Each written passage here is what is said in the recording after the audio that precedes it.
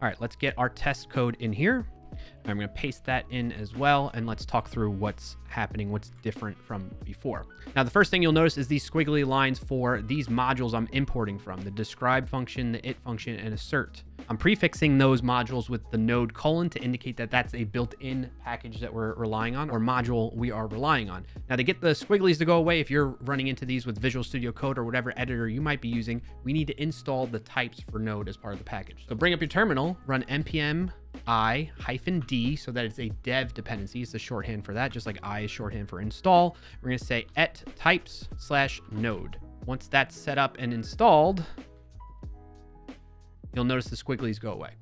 Okay, now let's talk about what's happening here. So one of the things that's different here from in terms of how we assert our tests results is the functions that are available off of the assert module built into Node versus what's available from Mocha and Chai. So let me show you the original code from what was used in the blog post to what's now so you can see the difference. So you'll notice that we pull out the assert function from the Chai module, and in it, it has like helper functions off of it to make sure that the output we see here is object, as an example, is a function, or that this package here has a property that's named hello world and that type of thing, or the fact that hello world is a function. We wanted to test that.